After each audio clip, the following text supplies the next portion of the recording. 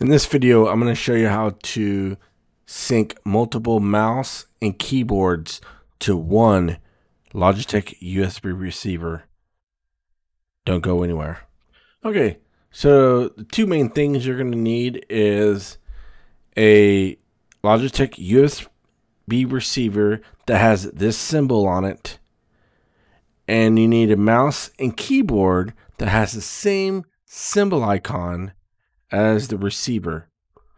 The second thing you need is a software called Logitech Unifying software, and I'll have the download link in the description down below. So if you got all that, let's get started.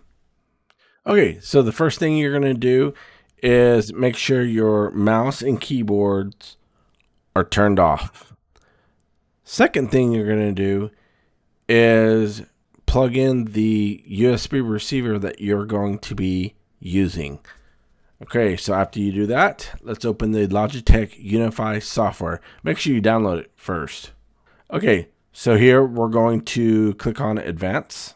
All right, so I already have a receiver plugged into my computer, and here is my keyboard.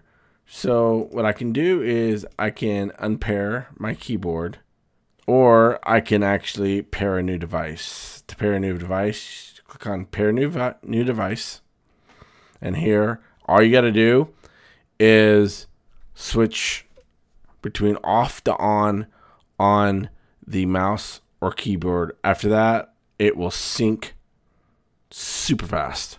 So I'm going to show you right now. So here we're going to unpair my keyboard. Okay.